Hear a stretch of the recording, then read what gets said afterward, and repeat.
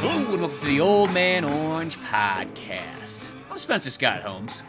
And I'm Dunigan, and today, well, I wouldn't say we're doing something different, but we're doing something we haven't done in a while.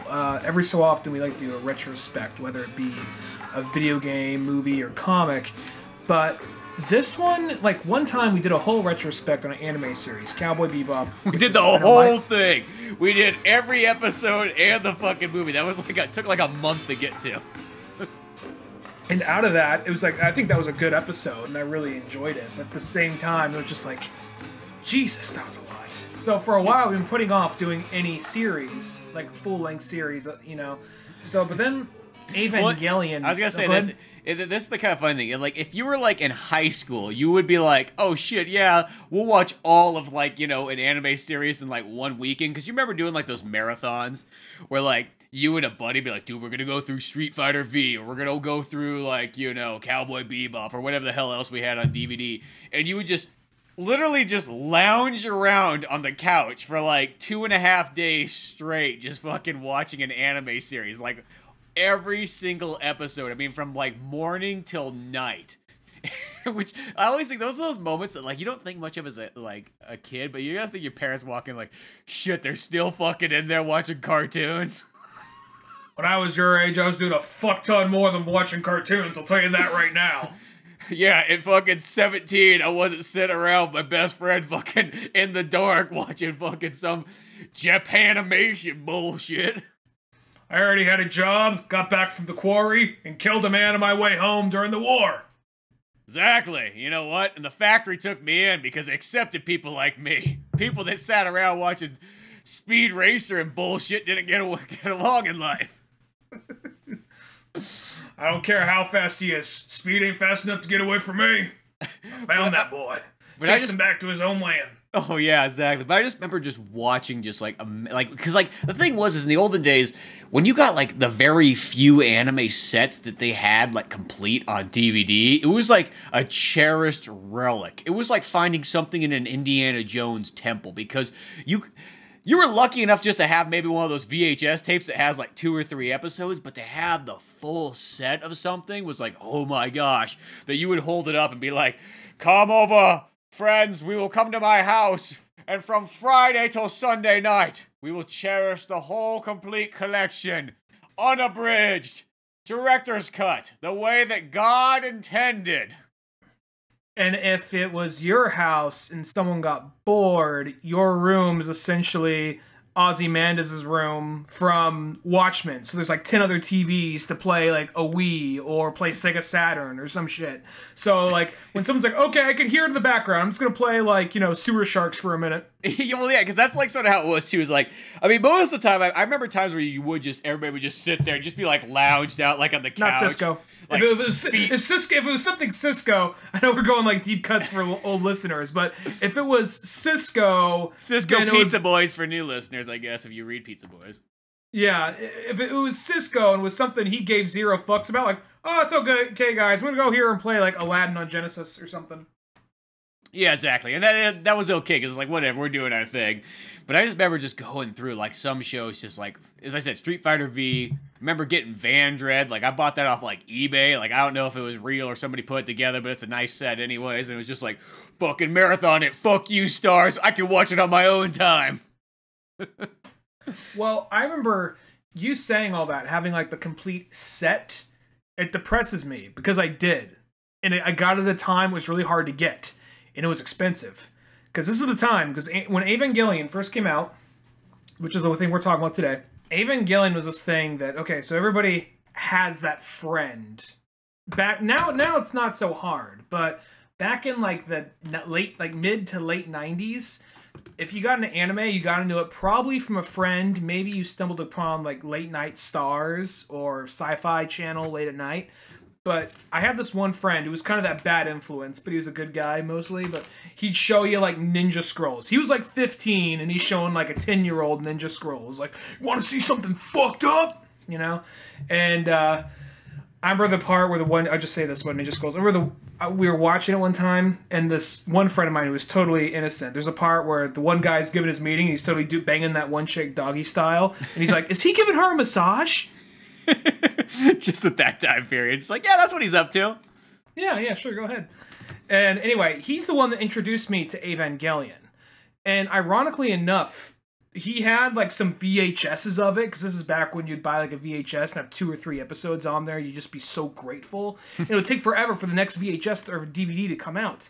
And of all places, it was actually playing subtitled on PBS late on Sundays. Really? Because I was wondering about because this show is one of those ones that, like, technically this is the first time I've ever watched the original series. The only thing I ever saw was at your house back in the day. We watched like those the secondary movies that came out. They kind of remind me. The best way I can describe it is there was Hellsing, the original series, and then they decided to make like the sort of like standalone movie versions of it. They were like based off the comic more. I know this one's a little bit different because this one's sort of like anime first, and then seems like the manga was just made to like help boost the anime before it came out.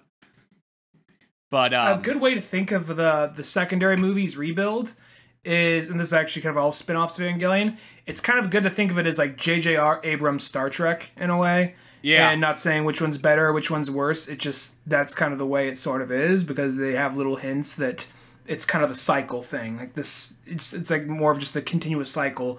But we'll go into that later. And ironically enough, I remember the first Rebuild movie. I remember that was one of those days where you'd really pay attention to what movies were being released on what day. And went to go get Bruno, J.J. Abrams' Star Trek, and Evangelion. That was an expensive day. Yeah, there we go. There's that kind of stuff. But as I was saying, is like, going back to like the fact that it played on PBS, because this was one of these shows that like this is something like Evangelion was one of those things that like you would see like in a Viz Comics or something like that. But like I never like it never appeared on like Cartoon Network, or maybe if it did, it didn't appear at least in the 90s. I don't remember. It didn't appear like I didn't see anything. So it's interesting that it came on PBS. You know what I mean? Because maybe that was like PBS was trying I think everybody kind of wanted to throw on this 1 hour block of anime and just say, let's see what fucking happens. You know well, it was PBS late at night in Oakland. Sailor Moon was popular. Let's see if we can find another one of those. Well, it wasn't like it was smack dab between like Arthur and Wishbone, but it was like it was like on Sunday nights. It was late, and they did that whole thing like, oh, so you like these Japanese cartoons, huh? Well, what don't we like? Money. Too bad we don't see a lot of it around here. And if you want to see more of the show, well, maybe you should pull out your fucking wallets, you cheap fucks. Yeah, and they would do. It was kind of. It was, go ahead. Just one of those ones, you know, for $100, you're gonna get yourself this lovely 2 VHS set of Evangelion. Believe me, you're not gonna get this anywhere else. This is gonna be great. It's gonna have some extra special features in it. You're gonna love it. Friends are gonna come on over there and be like, oh my gosh, look at this. He's got the 2 special edition, PBS limited edition Evangelion ones. They're going to think the best of you because they're going to know you donated to PBS because you like to support public television. Now, let's Lister. We got some callers on the air right now. I hear them coming in. Like that's what they're going to be going through. And then I want to say one of the gifts was actually like a Nerve bag. The company Nerve that makes the Evangelions. I want to say one was just like a standard kind of like bag, but it had the Nerve emblem on it. I'm like, that's kind of cool. Well, see, that stuff like that in the 90s was so amazing to have because you didn't just get cool like movie and TV merchandise just anywhere. You know what I mean? I just think of it like, I mentioned it before. I don't know. I think I said this on our podcast. I know I mentioned it on Wes's podcast because I like to share that like I have those Air Force One like tote bags, and I was like, where the fuck else would you get that? But other than getting the pay-per-view of Air Force One, back in the 90s. Or you think you got it like the gift shop of the White House. Oh yeah, there's that Air Force One bag you get too. But this one is no. This is the Harrison Ford Air Force One bag. You can tell by the font. You can tell by the font, exactly, and I use that to carry my Game Boys in, so it all works out. Now I still wish I would have got the Devil's Advocate one because I remember that was the other one that like it was another pay-per-view where we were supposed to get like an Air Force One bag and a Devil's Advocate bag. And they sent me 2 Air Force One bags. And at the time, I was like, you know what? I like Air Force One more, so that's cool. But almost in hindsight, like nowadays, I'm like, you know what? The Devil's Advocate bag would be so fucking random. Or a Devil's Advocate, like, daily planner or something like that. Yeah, exactly. That would be I think cool. That's more fitting. But that reminds me, like, the PBS thing is just, like, kind of getting that cool merchandise. Because that's just interesting. Because I always wondered where, like, someone other than catching it on VHS would have caught Evangelion back in the day. And keep in mind, this is when it was subtitled. So I remember watching like the first, it was weird because you got what you could find. And he had like the first like 2 or 3 VHSs, and then he had like a handful. He was keeping up with PBS, and he started recording them. So I started watching the PBS like. So I just love like for PBS. Well, I just love like he was keeping up with PBS because that's like where the parents are like, oh, look at little Billy, he's watching PBS. Oh, he's gonna grow up to be going good. He's keeping up with the PBS. Look at him. He's even calling to donate his allowance. That's amazing. Not knowing what he's really fucking watching and what he's really going after. He's watching teenagers cry and fucking try and have teenage angst while they fight in robots, which, in all honesty, sounds like I'm kicking the show in the dick. And in hindsight, going back to this show for a minute, it's not... We'll go into it more in a chronological order in a minute. When the show first came out, it was something that I loved. And not when it first came out. I mean, it came out in like 95. But when it first came over here... America! When it matters! And it was... It was like one of those things, like... It just, it was... I didn't see anything like it. And I liked giant robot stuff, but it wasn't my favorite genre. At the same time, it was like, oh my god. There's all this religious stuff. I'm not a religious person, but they're fighting God. God's the bad guy. That is fucked up and crazy. And, and then just something that stood out that I never saw before. And, that's also at that age when you're kind of, starting to go through teenage ink stuff. So it's like, Shinji's kind of a bitch, but some things I kind of get. And then as time goes on, though, I remember I kind of fell into that phase where I only like 5 anime because most anime is like for kids. And I'm an adult. What? It's like, I'm an adult, so I'm going to go watch my Batman instead. Well, it was kind of that period where I was, not gonna lie, when I got to Sonora, I kind of fell under some peer pressure, and I was hanging out with a bunch of fucking rednecks, and there's like that, oh, I can't let them know, they'll judge me. Mm-hmm. And then as time went on, like, fuck these guys. And I kind of came back to this is like the first time I watched the series in years. And I was gonna say, you said it was hard to have the whole collection. I did have the whole collection, and I regret it because I let someone borrow it, and I never got it back. And now, ADV, the company that dubbed it and put all those DVDs out there, it is out of print. And it's super fucking expensive. Yes, and I had the whole fucking thing. So now this is now what we're watching on Netflix. If you do watch the dub, you're watching an entirely different dub. And this is the thing, because I'll say this, like, as someone who, like, this is, like, my fresh new experience to Evangelion, as far as this, version goes, and it's one of those ones where it's like, I always kind of wanted to get into it, but you know how it is. There's so many shows, so little time, and so on. Even as a kid, there's still not even enough time. And plus, back in those days, too, it's just, you kind of got whatever you got. You know what I mean? Like, whatever decision you made at fucking Suncoast, you stuck with. You fucking tripled down on that. Sometimes you... So here's the thing about Suncoast, and I know we said this before, but we don't have a lot of buying options where we were back in Sonora, so we'd go to Suncoast in Modesto or FYE or something, and that's like, okay, we're here to buy Westerns, anime, and Kung Fu movies. And sometimes you would, anime was the harder one because it was always more expensive, and it was always a roll of the dice. Western had a big, it's like, okay, I know this Western or that Western, or this is a collection, so these are going to be good. Kung Fu, you might spend like $10 or like $20 on like a 12-pack, and maybe like 8 of those movies would be okay, and then like the remaining, though, would be really good. So. Yeah. Well, Kung Fu you never really lose out on because you don't really... There's like the buy-in price is so low that it doesn't really make it different. Like, the worst Kung Fu movie you buy, you're like, fuck it, I paid $1. Exactly. And the whole thing with anime was sometimes you just tough it out because you're like, okay, I got this trip. I have no idea what I'm buying here. And then you'd buy some anime series that had some really, really weird, like, anime shit in it. Like, the kind of shit that, I don't know, like, something like Soul Taker. Like, oh, the sister that he's been trying to save this whole time, turns out she wants to fuck him. So it would come at you in some weird way like that, and you'd be like, oh, okay, that was different, but I'm already this many episodes in, so let's see where this goes. Yeah, exactly. You get that kind of stuff. But But kind of going into this new version of Neon Genesis, like where they got the new dub, and I know people have been kind of bitching about it, but I think it's like, no matter what in life, it's like if you change any voice acting at some point in time, people are gonna throw a hissy fit. You know what I mean? It's just bound to happen. And I mean, like, granted, this one's like one of those logical ones because it's like the ADV dub or whatever, like, it's kind of like in a limbo state right now, so it's not like anybody really owns it or anything like that who's able to use it. So it's kind of like the only way to get Evangelion back out there was just to redub it. But what I'll say about this dub is, like, just watching it, it makes me feel like this was a dub from, like, 1997. Like, it does not feel like this came out, like, right now. I don't, to me, it doesn't come across as being new whatsoever.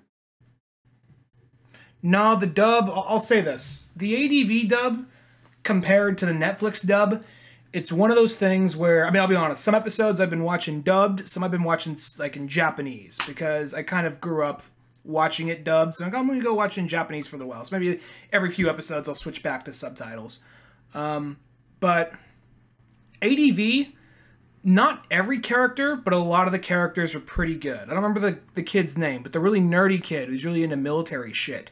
His voice talked kind of like this in, like, the old ADV dub, and that was a little jarring. But then you get this one, his voice doesn't sound as bad, but a lot of other, I don't know, it's not that people don't sound as good all the time, it's more of, like, some of the writing is a little clunky. Like, here's an example. The world, you know, they have, like, the first child, the second child, the third child, and we'll go more into the story in a second, folks, for people who have not seen the show or don't know about the show. But, you know, they got the direct translation from Japanese is first children, second children, I guess, because it's one of those weird words. It's kind of hard to translate exactly from child to children. So out of that, they say, you're the first children. Like, that's not how grammar works in English. So it just sounds kind of awkward in this when they're saying, you're the third children. Like, no, you're the third child. It just sounds, the ADV dub was smart about fixing that.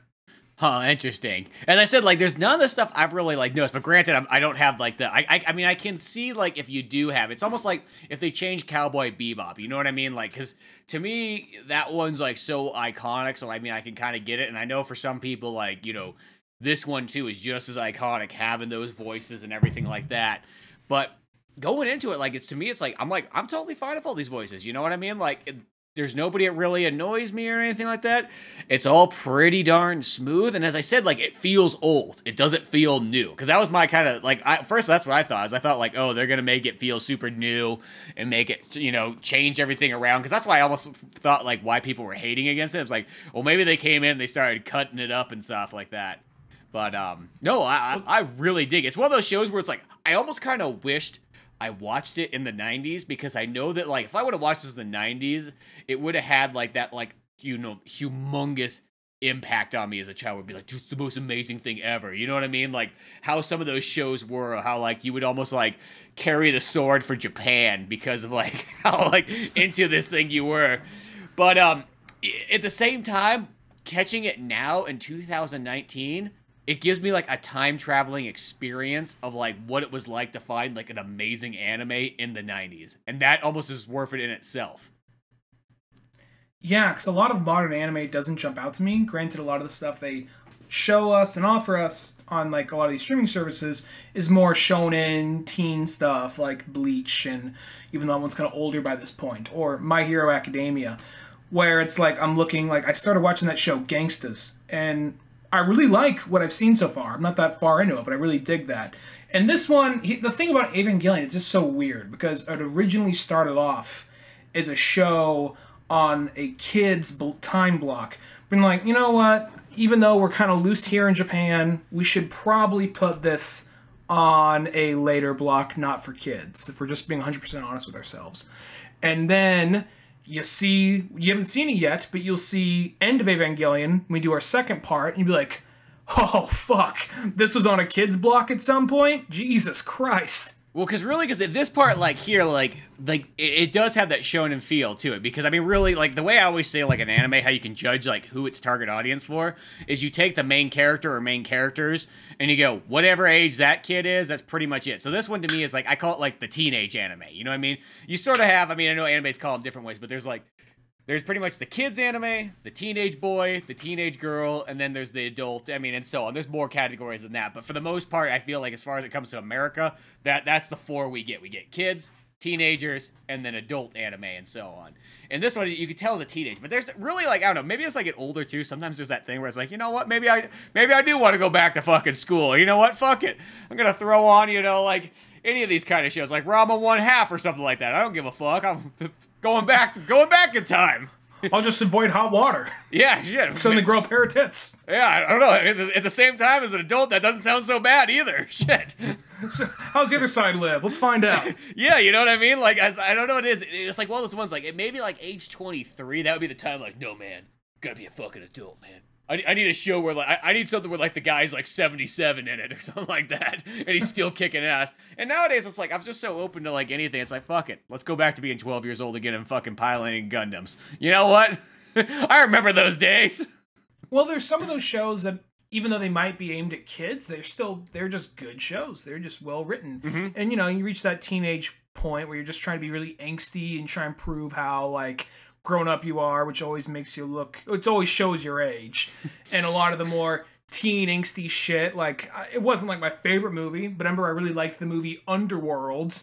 Now it's like, I can't take that movie seriously. Not that it's a bad movie or anything. It's just such a product of its time, and it stands out. It's just so emo-ish to some degree. And this to some degree is emo-ish, but at the same time, this has something that a lot of animes don't have, and they have a lot of those quiet, subtle moments. Now, part of that reason is because they had a low as fuck budget, and they kept on getting cut, but so they would have to use a lot of these long, lingering shots. But they would use these long, lingering shots on moments that mattered.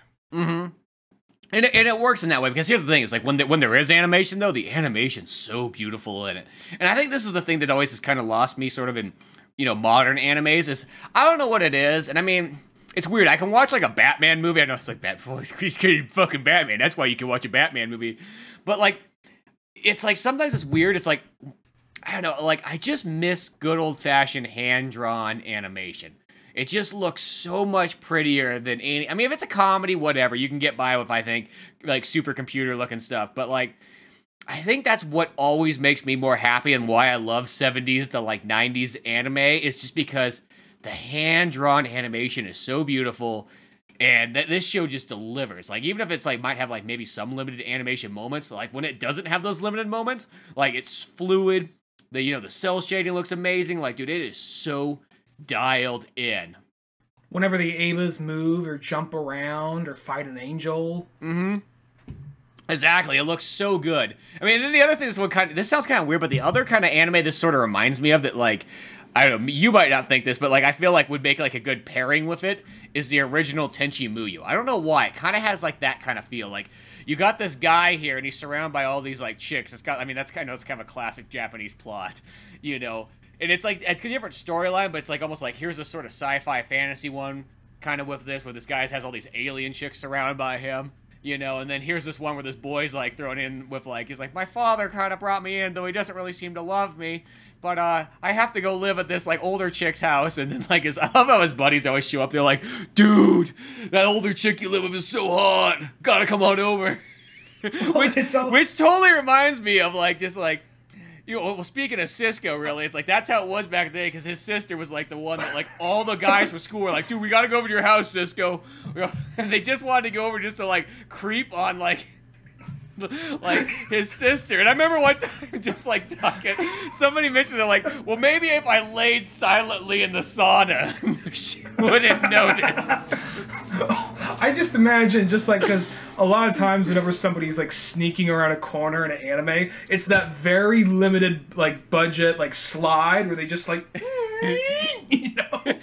I'm just imagining Cisco's sister's room and just like fucking Kyle just in that same, you know, maybe he has like a sweat drop and like some of that fucking blush they always have. Like his eyes have less detail. He's like, hey, has like a nosebleed or some bullshit. Yeah, exactly. Because it is that thing where like I don't know. It's like, I think back on it, it's like, dude, that is like that's the one thing I just love about kind of animes is I feel like. And I think that's really what almost like sold animes to me over as a kid, like over almost like cartoons, is that like not saying that like American cartoons, I love those just as much too, but like in a different way, is that like American cartoons kind of have the feeling like this is made by adults, kind of going like, this is what kids should be into. Our kids are fucking stupid. They can watch this. Where anime always felt like we 100% understand what our age range is and what, like, you know, in a sense, like what a teenager is like. I felt like they kind of get that, and they can get that as like an adult. They can get that as a 10-year-old boy. Like it's kind of like example like Pokemon. Like Pokemon like captures what a 10-year-old boy wants more than anything else in life. That I don't feel like an American cartoon back in the day could have ever got. You know, because you know, think about like American cartoons. They always put like they always had like some older guy in there, and it, like, you know what I mean? Like, they didn't put, like, the things that, like, a boy would really be like, dude, this is the most amazing thing ever. They put almost like, you know, as a man, I would love to have a robot that turned to a car. And it was like, you know, a classic car. You know, something that you could drive up to the bar and impress your friends with. You know, and that's sort of like always how Show it is. them down at the Elks Lodge. Or, you know, what about a show where it's a bunch of guys who are like, you know, a bunch of older gentlemen mercenaries who go around fighting Cobra, Commander, and everything like that. You know, that's my kind of show, where it's like, sometimes like the animes just like really get it to like what it's like. And it's almost like when I watch Neon Genesis Evangelion and I look at like these kind of characters here and stuff like that, and you can just kind of go like, dude, I know that person. I know that person. I can remember somebody like that back in the day. And it's just like, it takes you almost back in like a time traveling feel. And that in itself is just so neat. We'll go into more details and specifics in a second, but doesn't Toji remind you of Josh? Yes, he definitely has that feel. There's totally that. I mean, I know that's like, you know, Pizza Boys. That's the best way I could reference any of these people. Pizza Boys comics, everyone. But yeah, so I'm kind of curious to hear your. I mean, I see you're digging it. I was going into this kind of not sure how you'd feel. And part of me's wondering, because right now they have the Rebuild series. The 4th one's coming out next year, apparently. And it got put on hold because they're taking their time making it. And then Ano Hiraki, how do you pronounce his name? I forgot which order it goes in. He was working on Shin Godzilla. And then he says, later, Evangelion, I'm going to go make Shin Godzilla, because Godzilla's one of my favorite things of all time. So I went over and did that. Now he's come back to this, apparently, while also trying to work on the next Shin Godzilla. So I'm kind of wondering what they're going to do. I feel like because they're making a big deal, they have Evangelion. They're making a really big deal. Like, Evangelion is here! It's back! So I'm wondering, are they trying to get the live-action movie going again? Is something happening with somebody? Or are they testing the waters? Did Netflix say, you know what? Anime shit's selling right now. Let's bring on Neon Genesis Evangelion, try to make that, and test the waters, and might make a live-action version like Cowboy Bebop. You know, I could see something like that, because the thing is about Neon Genesis Evangelion is that's one of those shows that I think anybody who knows anime knows of it, but I wouldn't say it's like at all like in maybe the top 10 of like kind of like the classic series animes. And I don't mean that like, it was. Well, I'd say it's top 10 of classic anime. Well, I'll say this. No, let me rephrase that. It is like, it's probably like it's quality, but I don't think is as far as like everybody knowing about it. I will say there's a lot more other animes that probably outweigh it just because of popularity's sake. Because that's the thing about this one, is I think because it wasn't on like Cartoon Network, or at least if it was on Cartoon Network. When was it on Cartoon? It was on Adult Swim. And like I don't remember if it was like college or high school for me, but I didn't watch it. It was way later. Yeah, it was on. It was way Adult later Swim then. for a little while. So yeah. So it wasn't on back in the 90s and early 2000s then. So okay, that's what I meant by that, because I saw something that said it was on Adult Swim. I'm like, well, when the fuck was that on Adult Swim? Because I'm like I would have known about that if it was like in like the the initial years of like 97 to like 2007 of like hardcore anime like searching on TV. So it came on later. That makes more sense. Almost. But it's almost like, as I said, not saying like the quality wise, but I feel like when people sort of think anime, the first things that kind of come to mind is, of course, Dragon Ball Z. I think that is the #1 anime ever made out there. You know what I mean? That's reached so many more people than anybody else. Look at me, shit, they keep making fucking video games like every year for it. Big ones like that. Of course, Pokemon's another one that's always going to be a huge one. Sailor Moon, too, for being kind of the first resurgence of anime like back in America. And I think people kind of always forget that, but like that really was like, I mean, you had like the ones in the 80s that kind of hid, but Sailor Moon was the first one, and like once that sort of came, then it kind of allowed like Dragon Ball Z and Pokemon and everything like that. But I always feel like Evangelion was kind of like the hidden gem of them all. You know, that was the one that like you had to seek out. You had to get those VHS copies or something like that, or you had to watch PBS apparently. You know, to find it. So it wasn't, I mean, granted that everybody gets fucking PBS, but at the same time, I don't feel like people were scanning PBS as much as they were scanning, like, Stars and Sci-Fi and, like, Cartoon Network and so on. So, yeah, it's one of those ones, like, it's more like a hidden gem show from the past that had, like, almost like a cult following. I feel like that's the best way to kind of say about it. You know what I mean? Because I will even say things that seem to, like, you know, it's not like a Naruto. It's not like, you know, a One Piece that, like, just have these, like, massive, doesn't matter what Comic-Con you go to, it's just, like, you can't escape that kind of stuff, no matter, probably, in, like, Bleach and all that stuff, like, no matter how old that gets, that's kind of going to be, like, a Dragon Ball Z, where it's just always going to be there. Well, it's one of those things where, how do I put it? I think that one of the things that stopped it from coming to more stuff in America is all the Christianity shit in this. Mm-hmm. I think that's the big thing. Because right now, we're at the first half of the series, and if you look and you dig, you can find some stuff. But a lot more of it comes in later.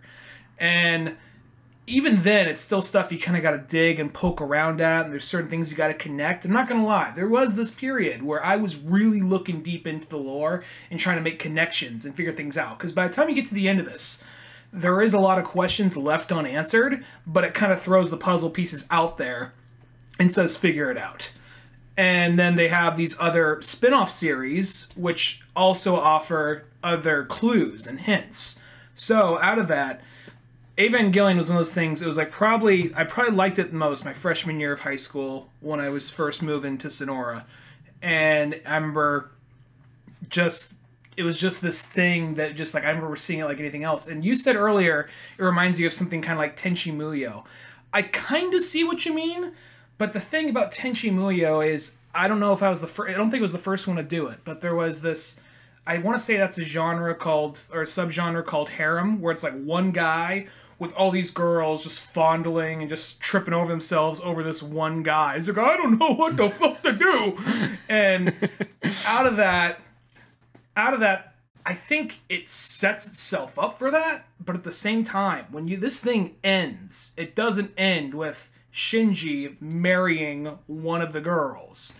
And so I think it also sets up expectation. Like, okay, guys, we're in for a robot mech anime with some teenage ink stuff going on, and we're going to pepper in a little bit of Stanley Kubrick psychological stuff, a little bit of psychological horror, and then you'll catch you off guard. And then when we get to the end, though, it totally changes. It becomes something entirely different.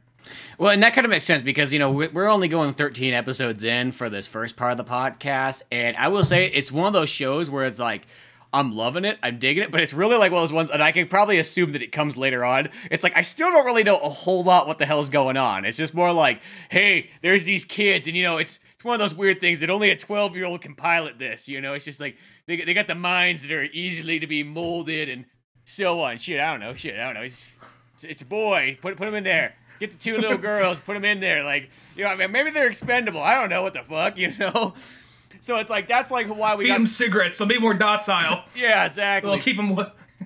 And I know, and I always feel like that also goes back to like sort of like that kind of anime manga style, being like, because, you know, here's the thing: is if you're fucking 12 years old, you know, you're sitting around being like, dude, could you imagine if I was fucking Shinji and I could fucking pilot one of these Evas? You know, it'd be so fucking sick, dude. You know, it's the same thing as like a kid in America being like, dude, if I fucking had my own fucking X-Wing, guess what? I'd fly that to school. And you'd be like, you're a fucking idiot. Why would you, if you had your own X-Wing, I'd fly the fuck out of here. Well, you fly to school just to show off and then take You fly to off. school, you come on by, you do a flyby, you shoot some fucking missiles at the people you hated, and then take on off because you're going to space. Fuck them. You know what I mean? It's like the same thing. It's like if I had an Ava, dude, I'd show up and I'd fucking kick that bully like right in the fucking nuts with it. You kick the bully in the nuts with it? Why don't you take the fucking sword out? No, I'm just gonna kick him. See what fucking happens. Get that weird vibrating blade thing. Yeah. Get the fucking like the shank knife. A shiv. I just like to see him like go up to an angel, get in a headlock, just go like shh, shh, shh, like a just full on like prison shank.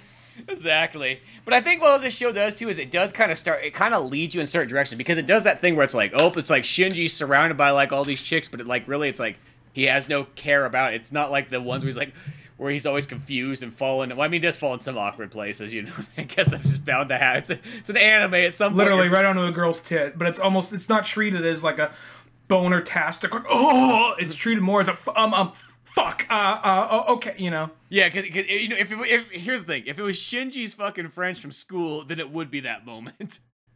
But since it's just Shinji, because he is kind of that guy, like, at first you kind of look at this character and you're like, who the fuck is this kid? You're like, of course, he's like, that's the kid who gets to fucking fly the suits, this little bitch kid, like, walking around and so on. But as he goes on, he kind of, like, overcomes it. And I think it kind of has a good, like, arcing thing where it's like, he starts off as, like, the little bitch that nobody likes. But, like, literally little bitch, almost from, like, fucking basketball. And then as it keeps going, it's like more and more, it's like, oh, okay, Shinji's manning up. You know what I mean? Now he's kind of cool to hang out with. You know, he's not bothering me as much. I mean, he definitely is like, I don't know. I don't have feelings. I don't think about stuff. My dad never talks to me.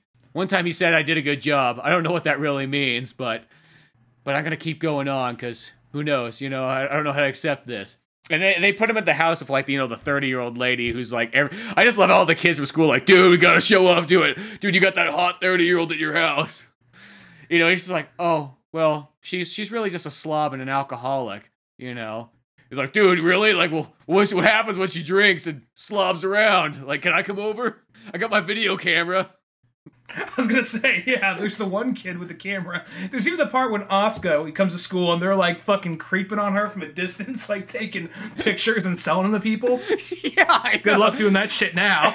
Yeah, that's what I mean. Like, they literally are, like, fucking spying on him, fucking through, like, the woman's locker room and everything like that. Like, well, that's something you could do pre-internet, I guess. And they're selling Polaroids, makes it extra creepy. Yeah, exactly. Somehow just buying Polaroids is just, I don't know what it is. That's just like, I don't know. And I like how they actually, Sokka, they don't even introduce her till like 7 episodes in or something like that. Because I just remember, I was like, where's that chick that was on Ryan's poster? Like, I don't see her in this show at all. Alright, to be fair, it's not, she wasn't the only one on the poster. Just be like, whoa, did he have like a fucking, like, there's just a hole in it or something? No. It's like a 12-year-old on a poster. This probably was not helping. It was a wall scroll. That probably tells you what age it was also. It was a wall scroll and it had like all of them on there. It was like Shinji, Rei, Asuka, Toji, and then it had like the Evangelion. It's the cover of Death and Rebirth, which is the first of the, it's the collage movie, which I think we'll skip because it just condenses the whole series into a little collage. Mm-hmm. Well, as I said, I was just thinking, like, because that poster was like my, like, that was like my knowledge base of Evangelion, was that wall scroll you had, which I think everybody had at least some wall scroll. Shit, I got a Final Fantasy X-2 wall scroll right here next to me. But, it is one of those ones where it's like, I was thinking, like, where the hell is that character at? Like, they haven't even, like, mentioned, shown anything. And then it's like, all of a sudden, it kind of comes in. I'm like, well, that's kind of cool, because this is, like, almost like a main character, but they don't even bring it in for a while. And I like how, like, she's kind of like the character that, like, kind of would almost, like, piss you off, but at the same time, you still think, it's like, you know what? Still kind of cool at the same time, even though she just is loudmouthed and thinks she knows it all, but, like, and, you know, she's German, but she fucking hates Japanese people. She's like half German, half Japanese. Oh, is that what she... Well, I always thought she was, like, full German, because she's always like, what the fuck's wrong with you Japanese people? Fucking sliding doors? Where's the fucking privacy? Sleeping on the ground? You know what I mean? She was like half so she's Japanese, like, what's her name? She's like Hitomi from Dead or Alive? She's Japanese, but raised in Germany. So what you're saying is one of those Toho Nazis. The axis of evil created something. Yeah, exactly. That's the worst thing. That's the worst thing you could have against an American is half German, half Japanese. Shit, what else they get put in there? Like quarter Satan? Don't let her get in that robot. She starts marching west. It's all over. Get the guns out. But yeah, it's like that, and then they got what's the other chick? The Rei Ayanami. Ray Ayanamics. No, Ray Ayanami. Yeah, Ayanami. She's got that long fucking name. But I like that character too, because she's like, I mean, she's definitely like that quiet type or whatever. She almost feels like an android. I don't know if that, like, I kind of been wondering this the whole time. Is she supposed to be like something like that? I'm not too sure. Like, it hasn't mentioned that yet. Not an android, but she's something different. You'll see as time goes on. Yeah, I was like, because she's too like to herself and intelligent. But I like how she's like calm and collective, and she always can get the job done. Where she doesn't express with emotions. Where like Shinji's kind of always got like the I don't know emotions. Like, what will happen? My dad's watching. It'll be just like that. It'll be just like the baseball game all over again. he just like, what if he just like struck out at like when he was 4 years old? This is like, my family is there are no losers in my family. Leave, Shinji. He just has some, like, one of those just anime that shots shot where with like his hands over his as mouth, like just like plotting, like almost like Mr. Burns, kind of like, because they always show him like that, just like sitting there in a dark corner. Gendo. And he's got that massive office. He has the tree of life or whatever on the floor, but this massive office. Like, you know, man, I get it. You need some room to think, but there's a lot of fucking room in here, and there's a lot of desks. And there's only a little bit of a desk, and I don't see a computer, so I know you're not playing any computer games. What do you do? I don't see any drawers either. Is this just your thinking box? I don't know, or thinking like stadium, because I don't know what the fuck is what's the deal with this fucking room. Exactly, you know what I mean? And then it's like you got Asuka or whatever, and she's kind of has like the like Asuka. I know it all, or Asuka, yes, I meant Asuka, whatever, Asuka, and she's like, I know everything, I can do everything right, I'm the best that there is, the best there was, the best there ever will be, and then she's the one that's always like fucking up, and then being like, well, you know. She always tries to like fucking backpedal out of it too. Asuka's like interesting because she by all accounts should be very hated, but since she is like the one really assertive character and one character with like unflinching like not optimism, but confidence, there's kind of something out of that. Even though it's a lot of false confidence, it's kind of like, okay, let's see. She says she knows what she's doing, so let's see what happens. But out of that, I don't know. It's one of those things, like, I don't want to go too deep into it because I don't want to go into too many spoilers for you, because I know we've only got to episode 13 by this point. Mm-hmm. But each of the four main characters, Shinji, Rei, Asuka, and Misato, the lady Shinji lives with, all represent some form of depression. Because while working on this series, something happened. There was that train attack by that train attack that happened in like 95 or 96, where I think maybe 15 people died, where he threw sarin gas in there, and it was by some crazy death cult guy. That had a big effect on Japan right there, and apparently the ending, I'm curious to know what it was. They said, that's kind of akin to sort of what happens, or maybe they're just like, I don't know, maybe now's not the time to put this kind of ending. And then on top of that, you also had Hideko Anno going through a depression and being just like, what is life? You know, all that. And so really that's one of the reasons why we're about to hit the point where the series changes. And out of that, he looked deeper into each character, and each of those four characters represent some form of depression or some type of depression. And I'm kind of curious. I was, for a minute, like I said, it sounds like at the beginning you didn't like Shinji and you go on to like him more. I want to say the reason why I was always kind of okay with Shinji is usually I feel like a lot of the teen angst shit in anime, it's there because it's there. And Evangelion kind of made a lot of it popular. So that's why you see a lot of the quiet, otherworldly girl who's always kind of there, but's good at everything. And you have the, I don't know. Not it wasn't always Shinji, but a lot of that came from Shinji because, you know, most popular anime in Japan for a while. And out of that, since this one was not maybe the first, but the first to do it really well, I guess, Shinji comes across as, sometimes you just see the teen angst shit, like you're just being a teenager, grow the fuck up, get over it.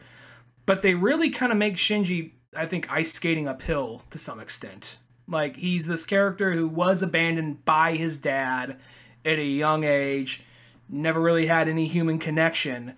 And so I kind of get why it's suddenly this idea of, oh, you're going to drive a robot. It's where everyone else would love it. But it's just like, you pick the one person who's just like, wait, what, me?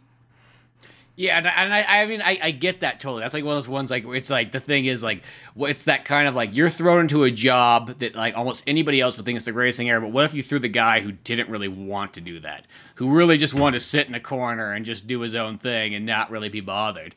So there is always that kind of interesting thing. Because, for example, it's like, here's the thing. You throw his friend with the fucking glasses and the camera, that kid would have been, like, fucking jizzing all over that robot, because that was, like, his number one thing he wanted to do. His sync rate is up to 400%.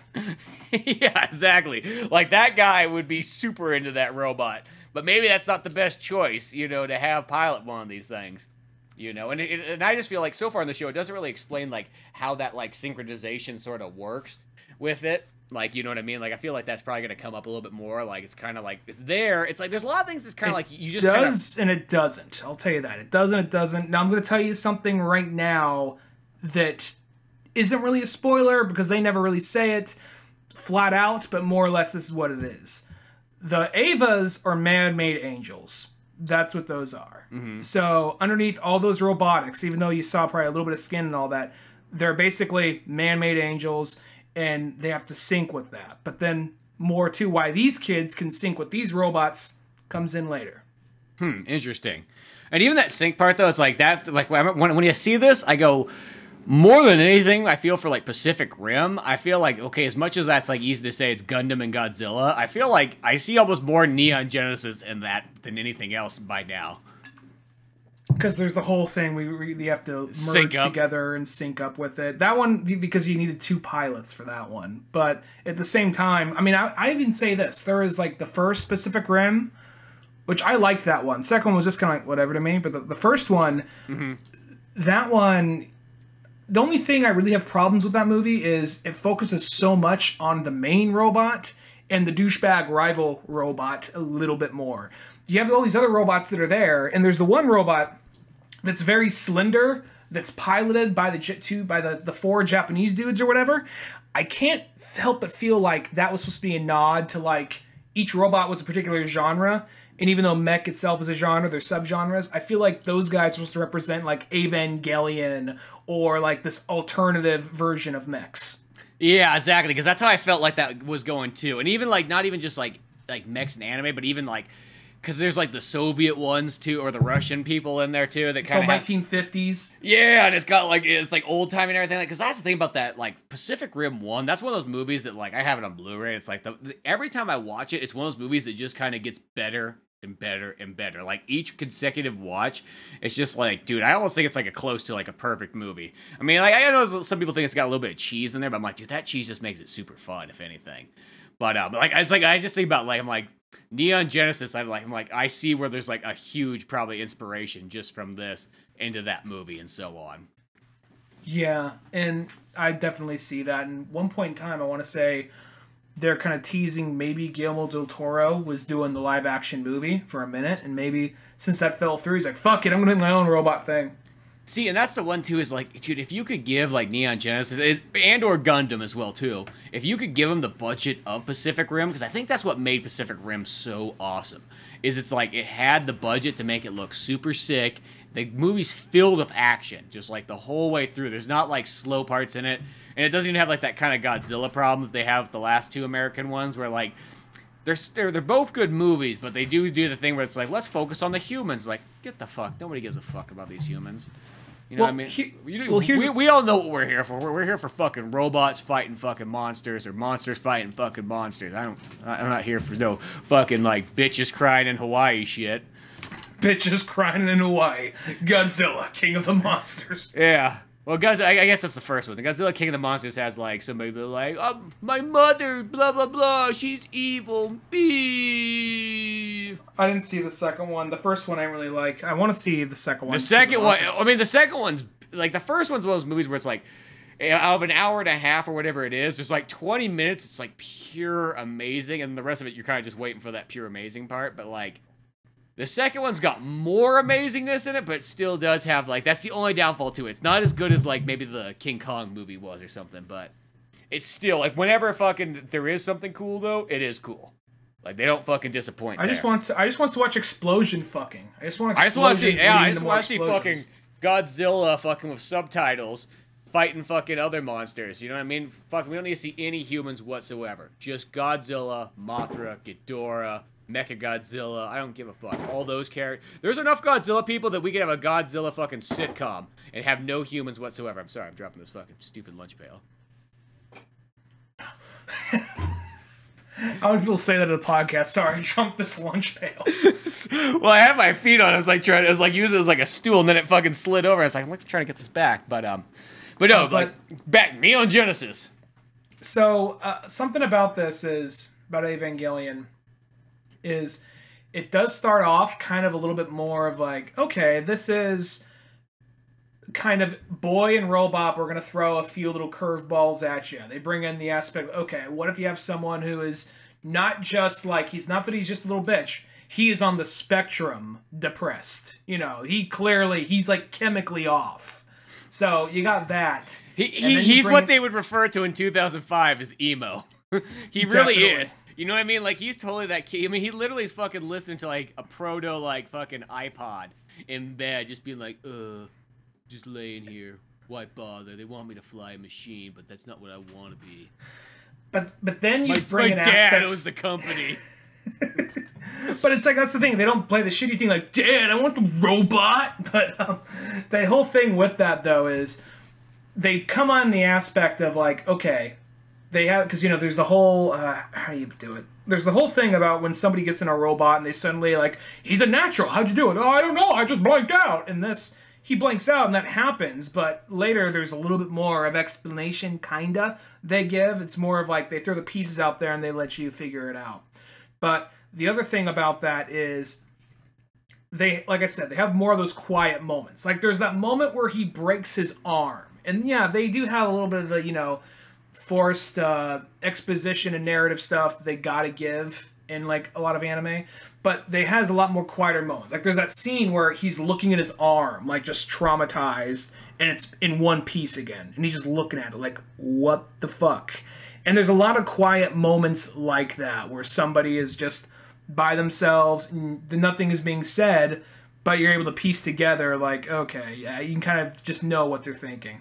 Yeah, you can kind of get it across. And that's what I kind of like, is there's nothing really like, kind of like, fed to you in this one. It just sort of happens and it kind of drifts along and it just kind of feeds. Like, this definitely reminds me of one of those shows that like is so made to be like, you watch it sort of over and over. You have those fucking like marathon parties in like 1999 where like you just watch through it like on a weekend, and then like 3 months later you do that again, and you just, each time you kind of take it in, you learn something new. I mean, Cowboy Bebop was like that too. You know, I feel like each time I watch Cowboy Bebop I learn something new in it. I think Cowboy Bebop has a lot more of those quiet moments, because this does have a lot of those like wacky, silly moments earlier on in the series, like when Asuka first comes in and the gust of wind comes up and they see up her skirt and she smacks all the guys there, and then Toji's like, oh yeah, well how about this? And he just like flashes her his shit and then just walks right past him. Yeah, well, because it has like those moments there too, which those are also the ones too remind me like, this is probably the reason why it wasn't initially on Cartoon Network. Yeah, it's kind of hard to get away with that being on like next on Toonami, like a old Toonami, not new Toonami, where it's on Adult Swim basically. But another thing I like about the action, because, you know, earlier I said like I just want to watch robots fighting robots or monsters fighting monsters, whatever. I think they do a good job of making every battle different from one another, and it's not simply just stab this robot or this monster in the face. And each one is really different, and it's just interesting in that aspect, because even though it's a lot of it's pseudoscience bullshit, there's the episode where Asuka's introduced and they're jumping from aircraft carrier to aircraft carrier to figure out how to stop this like aquatic angel. And it becomes this, okay, well, how much cord do we have before the umbilical cable goes up? All right, we're going to try and reel this thing in. And you kind of hear them strategize and actually come up with this plan, even though it probably wouldn't work in real life. A lot of that's just kind of the interesting, like, puzzle solving thing about it. Rather than just being, okay, they're going to fight till one of them dies. It's like, no, you actually kind of see how they get there. And that's also a reason why you see Masato is there, or why Ritsuko is there. Well, and even too, the cool thing is each angel that they battle is completely different from the last. Like, I think just that in itself is a very cool strategy to go about, because that really makes you go like, I have no idea what these things are, because every single one of them doesn't even look the same as the next one. Like, each one is different. They all come in. There's one in the lava. There's one, like, in the ocean. There's ones just, like, walking around that kind of look kind of humanoid-ish. But then each one's so completely different. And they create different battles in every single one. And they kind of almost save it, too. Because a lot of times there's, like, the action almost doesn't happen in this show till, like, the last, like, 5 minutes. But that last 5 minutes is really badass. But it's not like that there's a bunch of filler crap in it. No, it's like it all builds up nicely. And you kind of learn more about it. And so is the characters and just having moments and so on. And then you get these action scenes, and then it's always just like, well, what's going to happen in this one? Like, how are they going to go about it this time? And I think just that in itself really leaves a lasting impression. Like, it almost has like a Metal Gear Solid boss battle feel to each battle they do. They're not just any old robots punching each other in the face moments until that's it. Well, it's even like how strategic they get with each battle. Like, there's the one where there's the blackout. And like, okay, how do we turn everything on when there is no power? And oh yeah, it's a giant robot. How are we doing this? And you even see Gendo Akari, who's the head of Nerve, like he himself, like bringing in rope and all that, trying to load like the plugs of the Ava cockpit in there manually, and then they're like, okay, well, we only have 5 minutes to do this because we don't have the umbilical cable. That's another thing, the umbilical cable. Like, that's one of those things, like, this thing is so fucking big, no way it's going to last forever. It's going to last 5 minutes tops. That's why we have this umbilical cable coming out the back of it. But they're going in after that one angel that just drips acid. And like, okay, so one of us has to work as a shield. The other jumps down there, throws the rifle. The other catches the rifle, unloads on this thing. That is our one shot. And oh my god, it actually fucking worked, you know? Exactly. That boss right there reminded me of like almost like Johnny Quest, like back in the day when they had like that giant walking eye thing. Yeah, when I saw that thing walk around, like, dude, fucking Johnny Quest right there. I didn't even think of that. That's a good point. They got a thing for eyeballs because they have the one falling from the sky. They got that thing, and then there's the part when Shinji first comes. Like, here's a good moment, like another good little psychological horror moment, like. Before you even know what the Avas really are, there's that part where, you know, after he has his blackout and the first Ava defeats the first angel, he's sitting there and he just looks in the mirror, or he sees the reflection of the Ava because the part of the plating fell off, the mask comes off, and he sees there's like skin, and then it has this eye comes out, and the eye zooms in and focuses on him. And then, like, that's kind of creepy right there. Mm-hmm. No, that is. And that's pretty cool at the same time, too. Yeah, there's so many neat things in it. And I think that's the thing about the show is it has, like, a lot of layers for it to really make it kind of stand out. You know? I don't know. It's like, so far, it's like, I just kind of love how it's, like, one of those shows where, like, it sucks me in. Yet at the same time, I feel like I still don't know a whole lot about what the hell's really going on. But I'm like, I'm here for the ride. Take me with you. When we get to when we get done with their last half of the series as well as the movie, believe me, there's going to be some questions. I can't answer them all because there's stuff I just found out today actually before we did this podcast. Like, oh, I didn't fucking know that. Like, for instance, I was reading the manga along with this because this is when you grab whatever anime or thing you could find. In the manga, actually. Was this, it seemed kind of like, all right, it runs parallel to the show, but some things happen a little differently. Most of the same, but kind of differently. Turns out, right when I stopped reading the manga, because I was like, all right, well, it's kind of going the same way, that's where it changes. And it goes off into this different direction, which also fills in, like, apparently the manga just ended in 2013.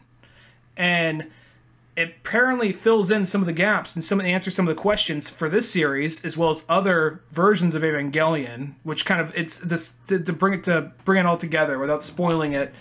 Essentially, every version of Evangelion is considered to be some form of canon. It's just this kind of continuous loop, another life cycle, essentially. Interesting. Like alternate dimension life cycles? Maybe that, or maybe it's kind of like, you know, they say, you know, there's those theories that when the universe ends, everything else repeats. Huh. That's interesting. Something kind of like that. So, and there's apparently things that happen at the very end of the comic that kind of put like oh fuck, so that is this thing over here, you know? So there's quite a bit of the comics, is there? Is what you're saying? Yeah, and it makes me want to go out and read them because I read them up to like volume 5, and like I said, they were there's following 14 volumes of them. Yeah, I was following it pretty closely, and I was thinking, okay, eventually this thing is going to. It just seems to be following the series and kind of changes things slightly. Now I find out how it ends. I'm like, oh my god, that is entirely okay. I want to read the manga now because it sounds like it did something totally fucking different. See, and the nice thing, too, is that's one of those ones that, like, that manga is one of the few that, like, okay, it's only 14 volumes then. Like, you could easily go out and get those ones. It's not one of those ones where you're looking at, like, 60 fucking volumes. Jesus Christ, I don't have that kind of money. 800 volumes of Dragon Ball, yeah. Yeah, exactly. Well, it's just like you think about that. Like, if you went to buy that brand new, like, if you just went to buy, like, even just 60 volumes, that's, like, over $600. It's like, dude, I mean, that is, like, a big stack, but come on. I mean, like, it's like, I mean, granted, you might be able to find that on eBay and get, like, someone set for, like, you know, at least half that price, but it would be fun to kind of look for those Neon Genesis ones. I wonder if they even have a sale on Comixology. That'd be kind of neat if they did. I have to look for that. Might after all this Netflix stuff coming out about it. That's what I mean. You never know. They might be on there, but Well, it just seems so. I mean, it is a classic anime, so it makes sense. Like, guys, check this out. We got this classic show now on Netflix. Go tune it in. But at the same time, though, I feel like something's coming up with that because why else would they be? I feel maybe they're at least testing the waters or something with it. I definitely think so too, because as I said, like when I said it like as like top 10, I mean like top 10 like known animes, because I think of like the biggest animes probably ever made. Like, granted, I'm not saying like by best animes, but just those ones that like everybody sort of seems to know. You know, it's Dragon Ball Z, Sailor Moon, you know, Naruto, Bleach, One Piece, Pokemon, of course, Cowboy Titan, Cowboy Bebop. Yeah, Attack on Titan for like a new one, I would definitely say. I was thinking more kind of like, you know, 2000s and back. I guess that go to Japantown, you see that shit everywhere. That's true. Yeah, you see, Attack on Titan definitely is like the real new one and so on. But you know, I would say Gundam, of course. I don't know why I didn't think about that one. That one's always like the number one. But I think of sort of like our generation of anime, like that late 90s, you know, 2000s time period. I mean, I guess by that standard, Neon Genesis probably would fall into like the 10 because there's not that many out there in America. Yeah. You didn't have a whole lot of choices back then. Shit, you had like one rack and like whatever you found on there for $30, that's what you kept. Well, something else that makes Evangelion really interesting is just the way how it's like, okay, you could have a city where people just live, where monsters and robots fight and just crash into buildings all day and they just go about their day. Or we could have a city that's prepared for this. So what happens? The buildings go down underground. We actually see like cars and machines made for picking up these giant gun shells. Now at the end of the day, it makes more sense just to fucking leave that city.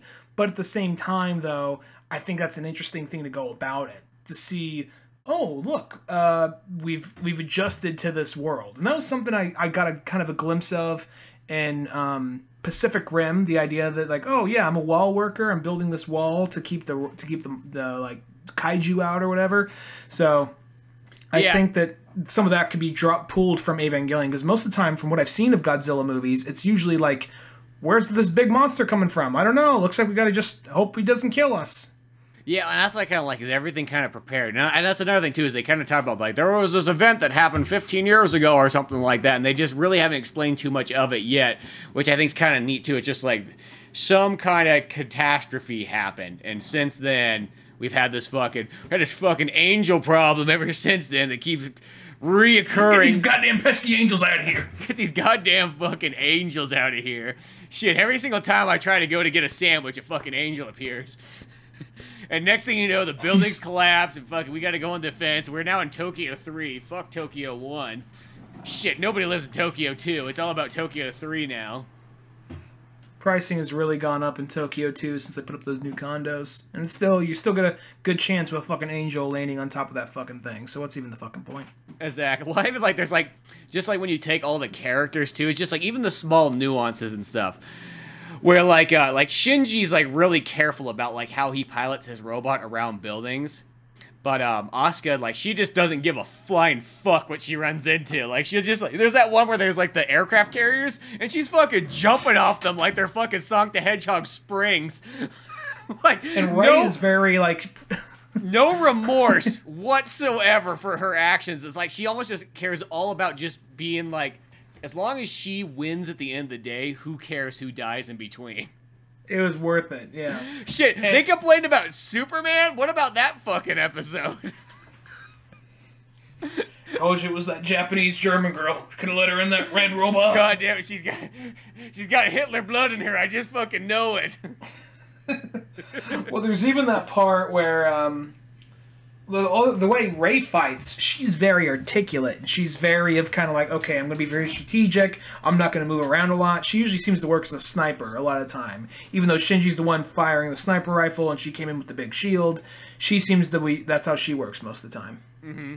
But I love how it's just a small, there's so much like neat small things in it. And I think that's really where like this show probably, like each time you watch it, it's just that one more magical like layer you can add to your story. I mean, like that's how it is with like any great movie, any great TV show, any great video game. It's like every time you go through it, there's just that like extra bit you get to it. But I can already see this stuff happening just right off the bat, and I think that's what sucks me in. I look really forward to getting to the next 13 episodes and then going to those movies. Now, those movies, are they on Netflix, or do we have to go fucking buy those ourselves, like old school style? So here's the way it happens. The original 2 movies are on Netflix. Now, the first one is Death and Rebirth. So I'm just trying to prepare you. This isn't me trying to spoil anything. This isn't trying me to lower your hopes. But when the series ended, first off, budgeting caused them to end it like not the way they wanted to. Censorship was a thing, as well as that attack that happened on the subways in Japan with the sarin gas. Mm-hmm. So they had to do something very weird, and I'm not gonna lie, it's gonna leave you with more questions. But so what they did is like, okay. We got all your death threats. Someone went and spray painted our animation office telling us to die. So clearly, there was some opinions. So what we're going to do is we're going to make 2 movies. One movie basically sums up the whole series for anybody who has not seen it, has a couple of little deleted scenes. Basically just a quick little cash grab. If you bought it on DVD, Death and Rebirth, that's what it's called, it kind of has the first 20 minutes of the new movie, End of Evangelion. So that's what that was. So then you would later go get End of Evangelion when that came out, and that was the full movie, and that's like about an hour and a half or so. And that kind of, it's weird because, how do I put it without spoiling anything? End of Evangelion essentially, because when you get to the end of the series, something happens, but they don't entirely show it. End of Evangelion shows what happens, but then it also throws something a little different at the end too. So it's also kind of like a what if kind of thing that happens at the end, which also leads into the different cycle thing. So, and then out of that, those are the 2 original movies. And then like, okay, I guess we're done with Evangelion. And then Hideaki Anno, I think that's how you pronounce his name, or Hideo Anno, I'm butchering this guy's name. But anyway, he said, okay, I want to re-release the series, but I want to do it way differently. I'm going to release it in a 4-part movie series. First one follows pretty close to the first 6 to 7 episodes and just changes some things up, and it's almost kind of like a revitalized, remastered kind of director's cut thing, just condensing it and amping up the scale, changing a few things around. Second one, it's following things closely, and then it kind of starts to change and become something different. Third one, drastically different with a couple of the same changes. 4th one's not out yet, and that's the Rebuild series. Like, 4th one's not fucking out yet. Shut the fuck up. I'm not telling you what it's about. Yeah. 4th one's not out. You can suck my fucking balls. That's the director who said that, not me. Yeah, that was in the report. Suck my fucking balls. Yeah, these fucking Evangelion fans, they'll fucking do it. There's some shit that happens in the... How do I put it? I don't know how it's being treated critically in Japan, but I want to say the Rebuild series I want to say it's almost kind of like the new Star Wars in a way, where it's sort of like a statement on fandom and the series. It's like still the next chapter. It's still a movie. It still has a story, but the layers, it's almost speaking more on the fandom of it. You know what I'm saying? Mm-hmm. I can see that. How like Kylo Ren is like, burn it all, start from something new. We gotta build, you know, that kind of whole thing. How the new Star Wars movies was trying to make you presented things you knew, but then used your knowledge of Star Wars against you and kind of threw some curveballs at you. That's kind of what the second half of the new movie does, as well as the whole third movie. Well, interesting. I look probably after this. I look forward to actually checking those ones out again and going from there. But yeah, no, I'm really looking forward to. I mean, I'm at least gonna watch one episode tonight, if anything. But yeah, working my way through this because this really does. I don't know. It's like this to me is almost like the perfect anime to like watch now, because a lot of times now I'm looking for these shows. I'm looking for the ones that I sort of missed out on. And or there's some shows too where I'm like, I just want to watch again. It's like fucking Tenchi Muyo. Nobody fucking has Tenchi Muyo, the original series. I'm like, dude, I really want to watch this because I watched the living daylights out of that as a kid. Shit, I played through the Super Nintendo game when it was only in Japanese, and I beat the game. I don't even know how that's possible now as an adult. But as a child, I put the time and effort into it. It was an RPG, for crying out loud. But this is one of those ones where it's like, this one right here just takes me back. It's like, I know, it's like almost like, even though I'm watching in 2019, it's like I feel like I'm back in 1999 each time I watch an episode.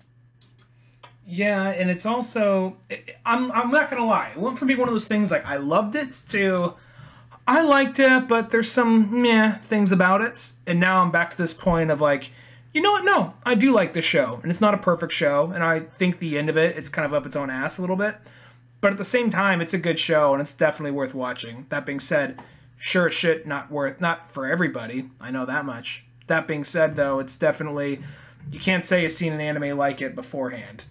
Yeah, exactly. I feel like it's easily one of those ones that like I could say would be literally in like the top 10 best series I've ever kind of seen. Probably at the end of the day, I've only watched 13 episodes. I'm already kind of throwing it up there, highballing it, you know, up there with my fucking Cowboy Bebop and Street Fighter V and you know all that good stuff. Well, I hope it stays up there because shit's about to go south. I mean, just for the characters and other shit, but yeah. But yeah, I look forward to, we'll have our part 2 discussion and really get to dive deep into Neon Genesis and go from there. And yeah, nothing but good times. But beyond that, though, go to oldmanorange.com, check out more podcasts, more cartoons, comic books like Pizza Boyz with a Z, that's up there. For any of those characters that we mentioned throughout this, they were like, who the fuck is that? They can all be answered in Pizza Boyz if you go to either Comix Central, Comixology, Amazon. Get yourself some comics. It's up all in there. But yeah, Neon Genesis Evangelion. Awesome stuff. It's on Netflix. We'll put a link if you decide to want to buy it on DVD or something like that. But maybe the new ones too, the rebate or the whatever. What are they called? The reboots? Rebuild had something in there free. But till then, I'm Spencer Scott Holmes. And I'm Ryan Dunigan. And we'll see you some other time. Later, folks. Thanks again for listening to the Old Man Orange podcast. Sure, check out oldmanorange.com for more podcasts, cartoons, music, animation, and a whole lot more. We also have the Old Man Orange blog going with all kinds of fun stuff. If you easily want to support the show, use one of our Amazon links either on the website or in the description of the podcast below. Rate, review, and subscribe to the show either on Podbean, iTunes, Spotify, YouTube, Newgrounds, or anywhere else that you seem to get this podcast from. Grab the sitcom-styled comic book Pizza Boyz on either Comix Central, Comixology, or Amazon. Want more podcasts? Check out the Indie Comics Club over at Comix Central. I also got a workout website called Thor's Hidden Gym, filled with fitness tips and tricks, videos, and a whole lot more fun stuff in the calisthenics world. Talk to us on Twitter at Spencer S. Holmes and Dunigan Ryan. Like our Facebook pages of Old Man Orange Productions and Pizza Boyz Comic. Thanks again, we're out of here.